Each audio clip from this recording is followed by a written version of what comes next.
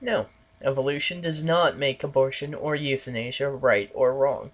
It actually says nothing on those two topics. The argument for abortion rights is that women should have the freedom to decide what happens to their own body. Logical arguments can be mounted against this argument for abortion rights, but the point is that the argument has nothing to do whatsoever with evolution. Euthanasia is the idea that killing someone who wants to die but is incapable of killing himself is okay, as long as you have his permission. Essentially, it boils down to the same argument. The premise for legalizing suicide or assisted suicide is that people should have a choice over what happens to their own body. If they choose for their body to die, who are we to rob them of that control? Yes, I am advocating Jack Kevorkian here, although I do think that by violation of the Hippocratic Oath from helping people commit suicide, he probably should be stripped of his medical doctorate.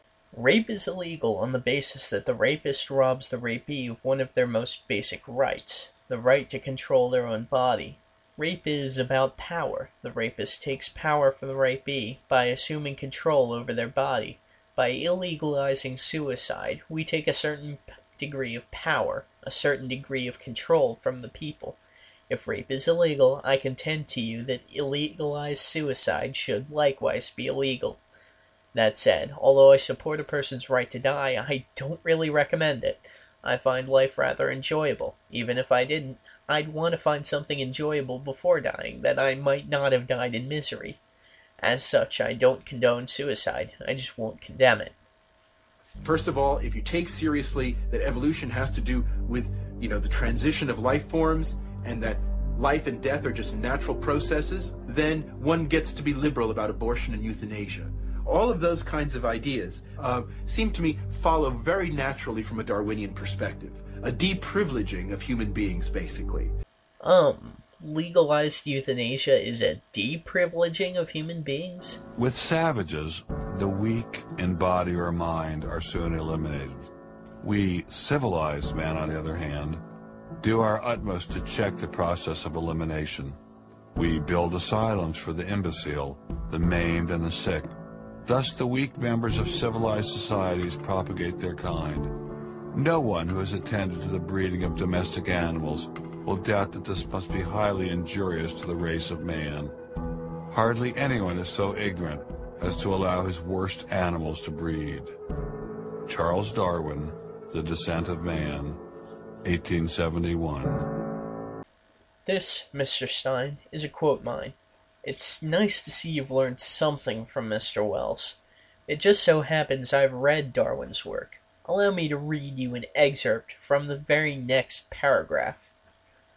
The aid which we feel impelled to give to the helpless is mainly an incidental result of the instinct of sympathy, which was originally acquired as part of the social instincts, but subsequently rendered, in the manner previously indicated, more tender and widely diffused. Nor could we check our sympathy, even at the urging of hard reason, without deterioration in the noblest part of our nature. The surgeon may harden himself whilst performing an operation, for he knows that he is acting for the good of his patient. But if we were intentionally to neglect the weak and helpless, it could only be for a contingent benefit within overwhelming present evil. We must therefore bear the undoubtedly bad effects of the weak surviving and propagating their kind. In other words, Darwin says, although eugenics has superficial benefits, it's tremendously unethical, and to do it we'd have to abandon all empathy. You don't need a Bible to practice empathy. America didn't become the great nation that it is by suppressing ideas. It progressed by allowing freedom of speech and freedom of inquiry. You have the right to inquire into whatever you damn well please. There's nothing stopping you from pulling out a microscope and looking around for evidence of design. There's nothing stopping you from speaking freely either. You can publish all the books you want. You can find a newspaper to print your stuff. However, if you make shit up, the very same freedom that allows you to spread tall tales allows others to call you on your bullshit. Hence, you can't be thrown in jail for your atrocious documentary, as you have the freedom to make a movie with any message you want. I have that same right. Thus, my movie, which runs along the theme that your movie what your movie supports is incorrect. You have the freedom to make a movie. I have the freedom to do my damnedest to debunk it. Thomas Jefferson got it right when he wrote, "We hold these truths to be self-evident, that all men are created equal, that they are endowed by their Creator with certain unalienable rights, that among these are life, liberty, and the pursuit of happiness." Hundreds of thousands of Americans have given their lives to protect these values, but now they're under threat once again. No, they're not. It's just now they're not divine rights, but rather the definition of the rights necessary for a free society. The First Amendment guarantees freedom of speech and religion. It also gives the people the freedom from having the government press a religion onto them. Here's the thing about socialized schools. When you're a teacher, you're a government employee. Because you're representing the government, you can't teach religion, as that would be the government forcing religion on the people. As for the academic community, again, you're free to try publishing whatever you want. Just bear in mind that the same freedom that allows you to say whatever you want gives others the right to call you on it if you're wrong, and the academic community is rather good at calling people on their bullshit. The Darwinian establishment is so massive and so entrenched, it appears impenetrable. I couldn't bring it down myself, but I could at least confront those who had expelled the scientists I'd met.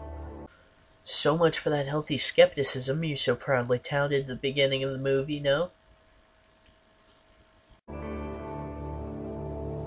What would you say if you had Eugenie Scott sitting next to you? What would you say to her? I would ask her, by what authority does she and those like her presume to declare what is and is not science? By the authority of the scientific method. If your hypothesis makes no testable predictions, it's not science by the very definition of science. We went into the Smithsonian looking for answers, but we ran into the same stone wall as Congressman Souter. We're not authorized to do this, Mr. Scott.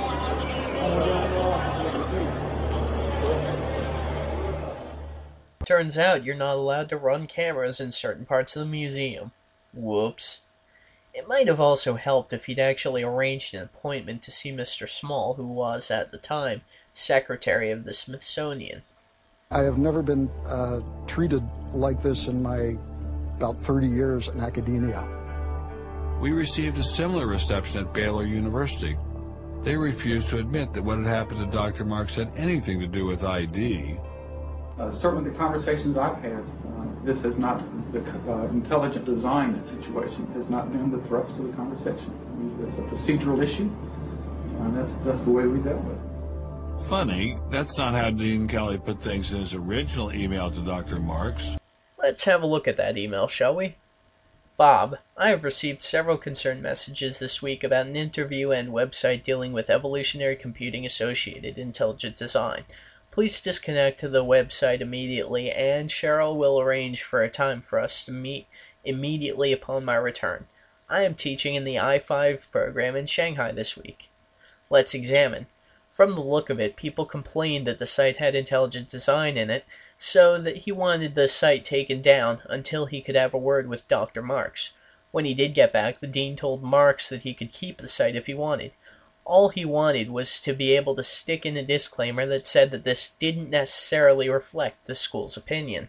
Basically, it means that Marks isn't representing the school on the website. Dr. Marks was unwilling to tell anyone that the school might not agree with him, so they shut down his website. The point is, he had every opportunity to keep that site up.